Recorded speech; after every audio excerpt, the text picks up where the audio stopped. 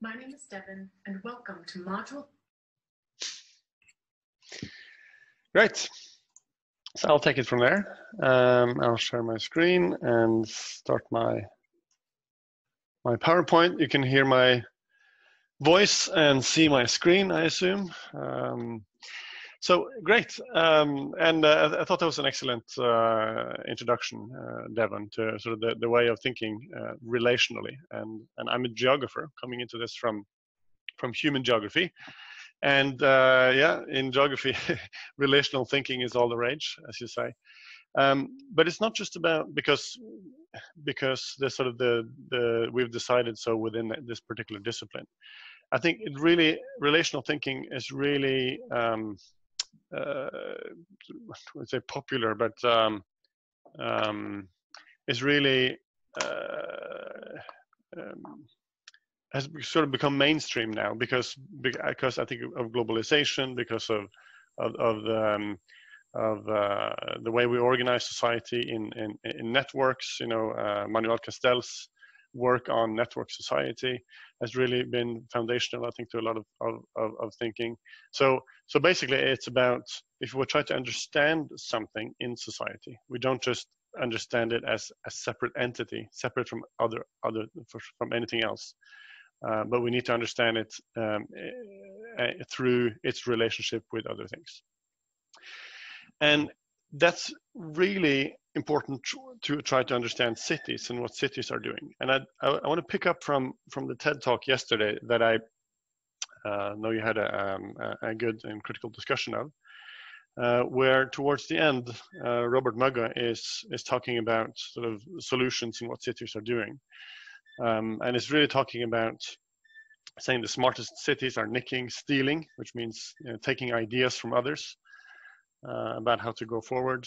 He's talking about these coalitions, as he calls them, which are networks between cities. He mentions C40, ICLE, and says these are the movements of the future. Then he talks about this idea of sort of the parliament of mayors and things like that are maybe taking this idea a bit too far. But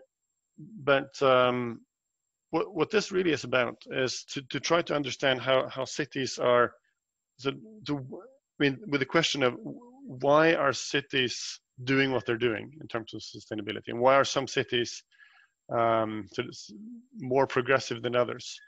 The answer very often comes down to looking at how they are embedded in networks, how they're learning from other cities. And I got really into this when I started looking at particular cities, including the city of Bergen, where we started to trace to see, okay, why is, you know, the city of Bergen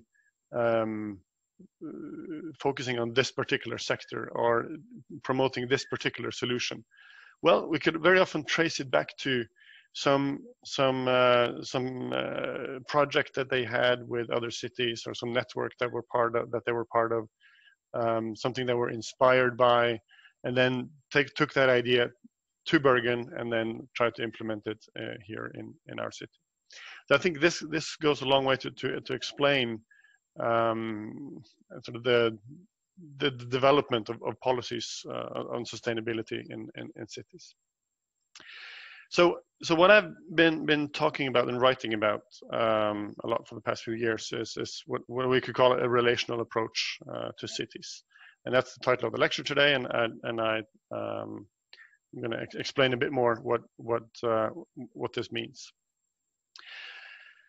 Now, in the video that we showed yesterday, we were at one of these mobilpunkts and the mobility hub.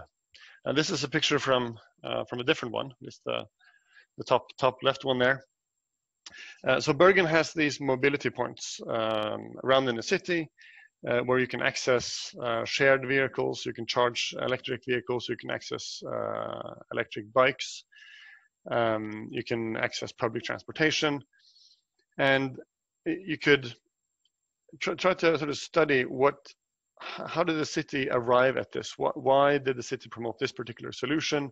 How did it manage to sort of get this through? I mean, in a tight budget where there's a lot of fight for every krona, how did some of the bureaucrats and planners manage to convince the politicians that this is something they should put money into. We could study this within the municipality of Bergen and say, look at that process and who were the driving forces and the key individuals, etc. But you cannot really understand the emergence of this type of, or this particular intervention in Bergen without looking at how it came about through a network with other cities. So the idea of the Mobilpunkt comes from other cities. I mean, I think it traces back to Hamburg as far as we can understand. Hamburg had this idea and started promoting this idea, and then they managed to form and get funding for an EU project, an Interreg project funded by the European Union, where they looked at how to combine different forms of sustainable mobility and how to promote that in the city. And the city of Bergen really got its idea for this, not just idea, but got resources for this, and got sort of a stimulus, inspiration for this through this network. And when we look at how these processes work within a city, we see that, of course, there's a lot of struggle within a city of what should we do, even within sort of the climate and sustainability departments of a city. There's disagreement. Should we be doing, energy production? Should we be focusing on green space and parks? Should we focus on mobility? Different people have different opinions.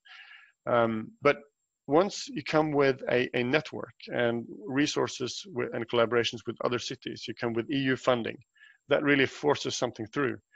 And I think it's a big part of the explanation for why Bergen has this particular solution. I'm not saying this is the ideal solution for mobility challenges, but it's just, as an academic, an interesting challenge to try to understand why did they choose this particular one. And this network with other cities is definitely a key reason for that. And now other cities are coming to Bergen to look at Bergen's mobility points to see how they're being operated here. And at this lower left picture, you see Lars Ove Kvalbein there in the blue jacket. He's the main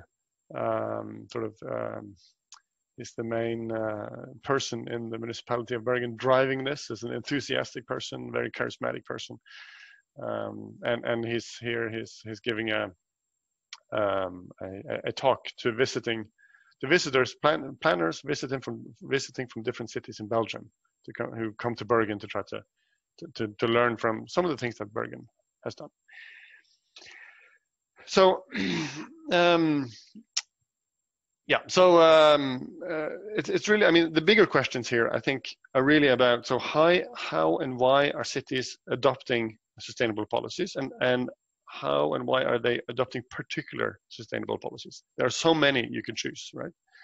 And some of them are better than others in terms of equity and social sustainability, and others have, so it matters a lot what type of sustainability measures we choose. So it's an important research task, I think, to try to understand why cities are choosing the ones that they're choosing. So then this really has to do with learning between cities and networks, and at the core of it is what we would call the relational approach. Yeah, I think I'm going to skip over this, but yeah, I'm just going to skip over this. So in the bigger issue here, and the lecture yesterday had this gray literature report on the reading list, the deadline 2020 report from C40.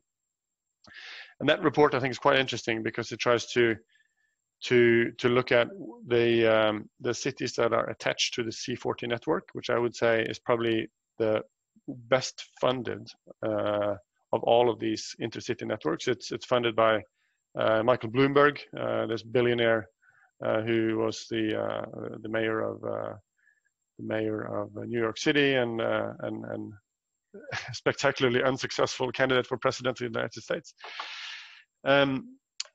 And this, but of course the network is much bigger than him. I think his role doesn't really matter that much. But this report, I think, is quite advanced in many ways. And one of the interesting figures in here is the one I'm showing now, which they looked at different actions that cities can take. And divided them into what are the actions that cities can do unilaterally, like where cities have the mandate or the power to just do it themselves without any type of collaboration. And on the other hand, these policies where or interventions and initiatives where cities need to collaborate with other cities, with regional authorities, with national authorities. And try to see where do the cuts CO2 emissions need to come from. And as you see from the figure, they estimate that these measures where cities can act unilaterally can account for 5% of the measures that would be necessary to stay within the 2-degree target, and the ones that they can deliver through collaboration would constitute 4 to 6%. Interestingly, even both of these would, in combination, would not be enough. But still, there's a big difference between urban action and cities doing nothing, which is the BAU, the business as usual scenario.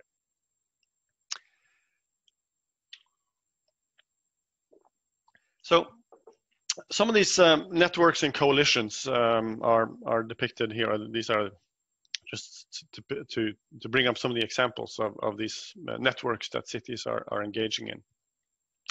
And they're quite different in profile and purpose, and they're quite different in terms of who's driving them and other, top down, bottom up, etc. And we're going to look a bit at that in the hands-on workshop later on. But just wanted to highlight some of the key networks. ICLEI, Covenant of Mayors, which is really driven and funded by the European Union. C40, which is a coalition of originally by the 40 of the biggest mega cities in the world. But it also has sort of subsidiary groups of cities that are not, big mega cities, but are still large cities that want to do something about climate change. Energy cities, Civitas, which is another EU initiative, etc. So there's a lot of these different coalitions and networks between cities, and cities are typically engaging in many of these at the same time, right? So if you study one city, you might meet one planner who's actively engaged in one of these networks, and you go to the next office and they are very engaged in another network. So you might ask yourself also, is there sort of a network overkill? And I'll get back to that when we talk a little bit about the literature assigned to today's course. So in the article that I assigned to this course that I have from my own work, I tried to divide, the question is sort of where are urban energy transitions governed, and by where they're governed, I mean what are the geographical patterns here in the governance structures. And I tried to make a division between 3 different types, vertical, horizontal, and infrastructural. But I think for the purpose of this lecture, I'm just dividing between vertical and horizontal here to sort of highlight that difference. And I would say the traditional way of looking at sort of urban governance would be to say that cities will be the vertical, so that cities are sort of at the bottom of this hierarchy of governance levels, where you have the urban municipality, and then the regional authority, and nation states, and you can go even further up. Where I think, with the relational perspective and with this literature on policy mobility and networked society and all this, we're looking more and more, sort of shifting our ontological perspective in a way on cities and many other social phenomena towards a more networked horizontal perspective, where we look at these interrelations that are happening between people, between actors, between organizations, and between cities that are not necessarily structured within this vertical structure.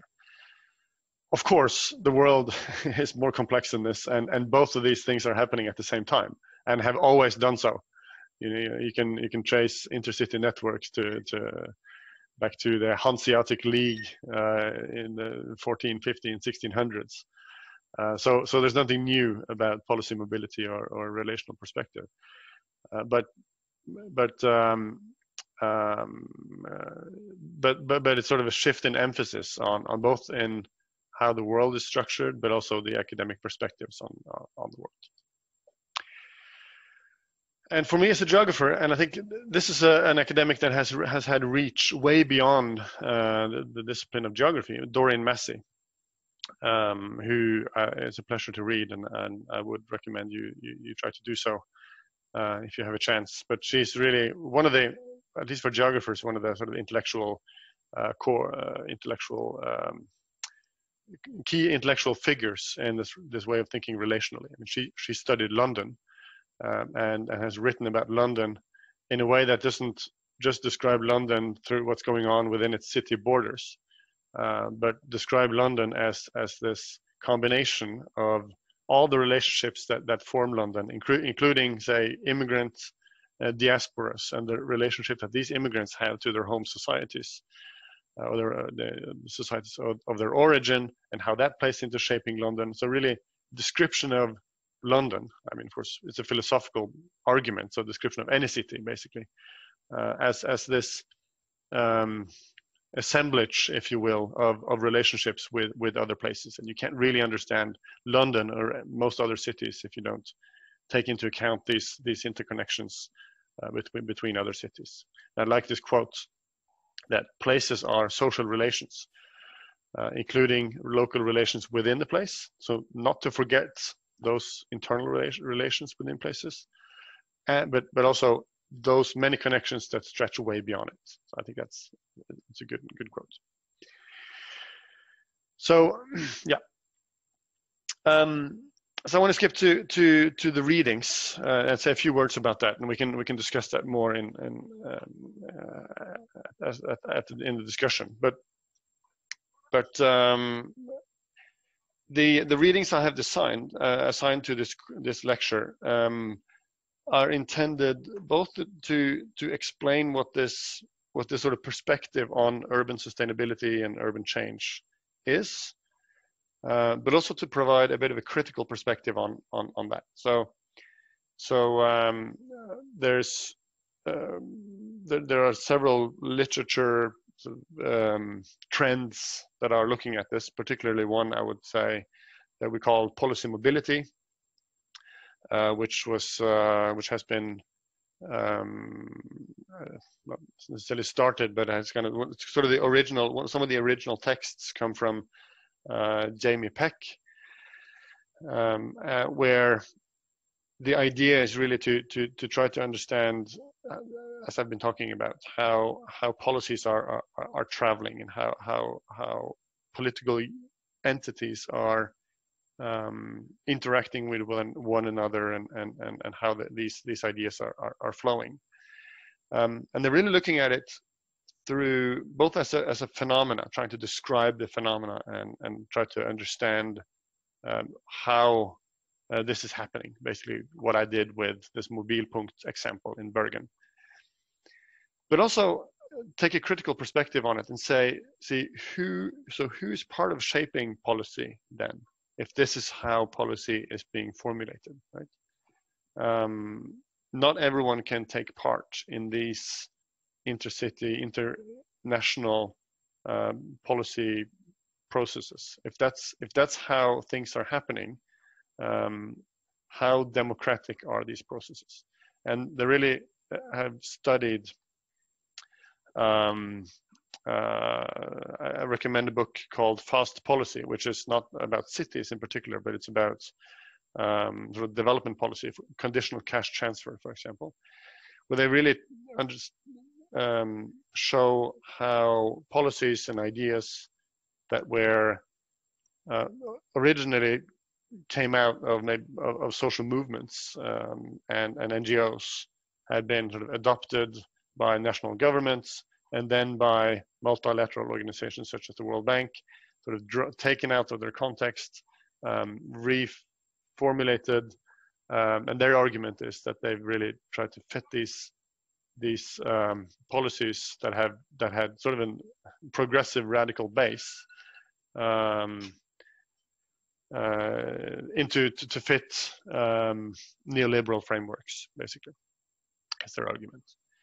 So there's a lot of interesting texts there, both sort of charting this trend and being critical towards it. And I assigned this paper by Astrid Wood on bus rapid transit. I think bus rapid transit is a very interesting phenomena in this context because it's really at least portrayed as emerging from the global south, and I'm sure that's true. And also has this south-south circulation between cities in Brazil, Colombia, and other places, traveling to South Africa,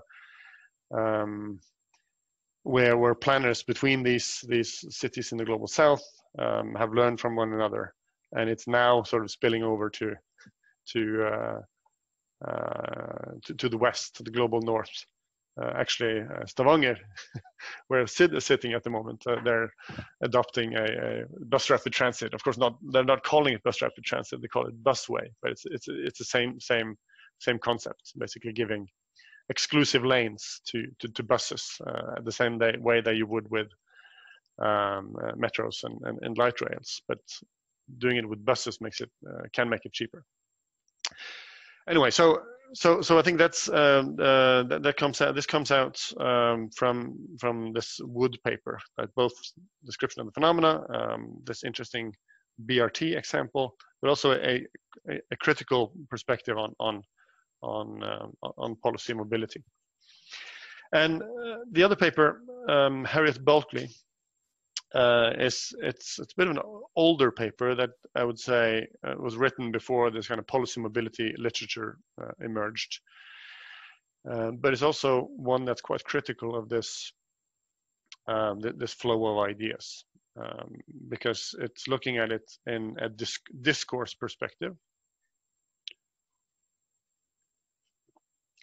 which means looking at how these what are the power relations involved in producing these ideas and communicating these ideas.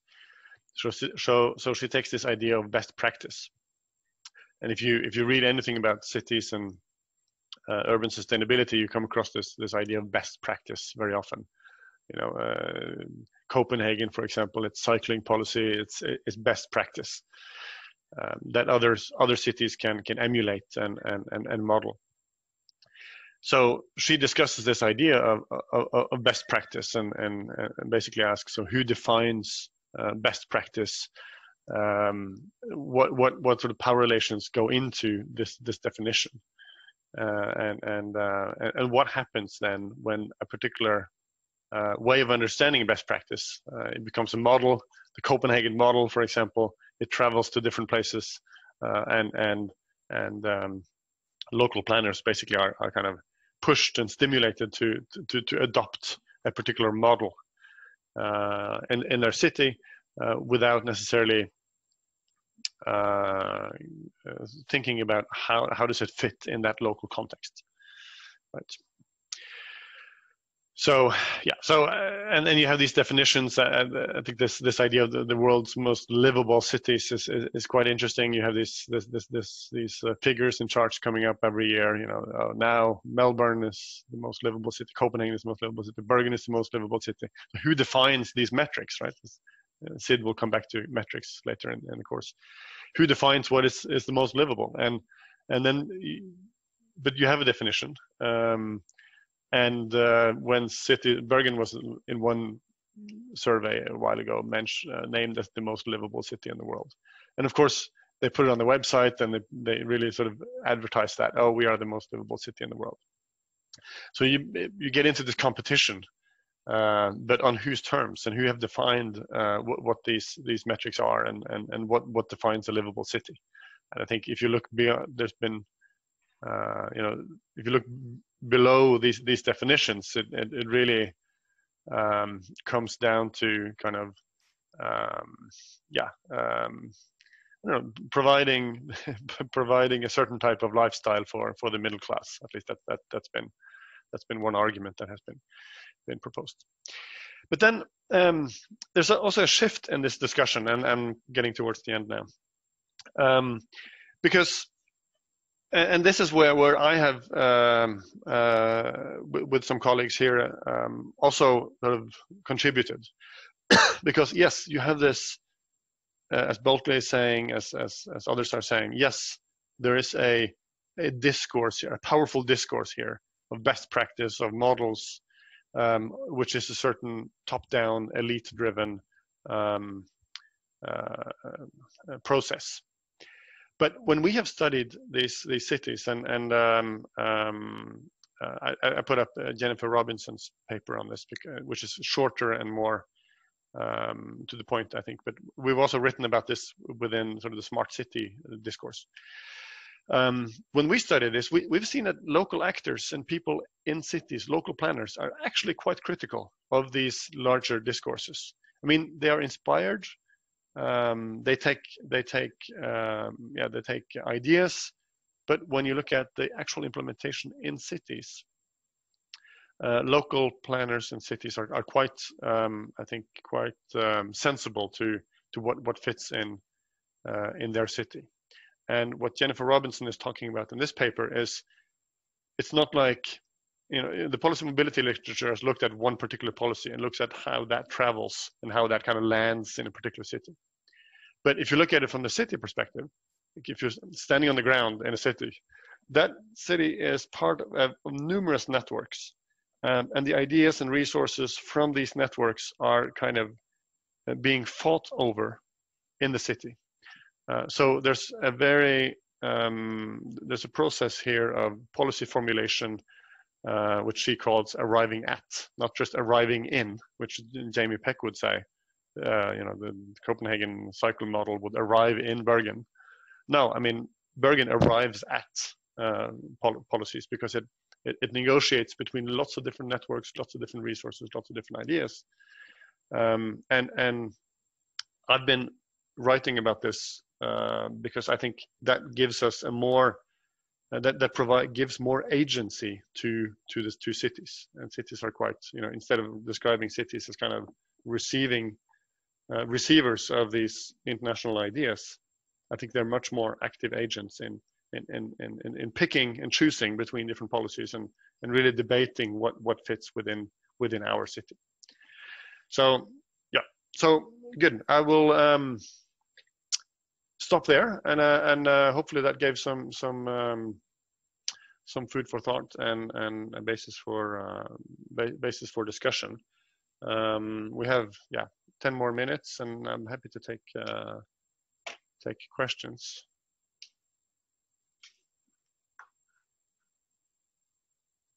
I'm going to stop sharing.